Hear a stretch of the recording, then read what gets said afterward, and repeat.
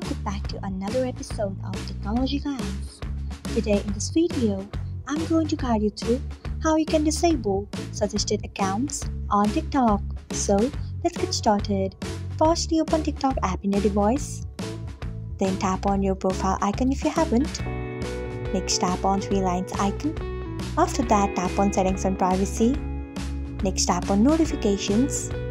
Then scroll until you find email notifications. Then tap on it. After that, you can see the option of suggested accounts. Turn off it by tapping on it. So this is how you can disable suggested accounts on TikTok. Thanks for watching. If you found this guide helpful, we would love it if you hit the thumbs up button below. We upload great new tech tutorials like this one every day, so do not forget to subscribe to our channel and hit the bell icon so that you will never miss another update.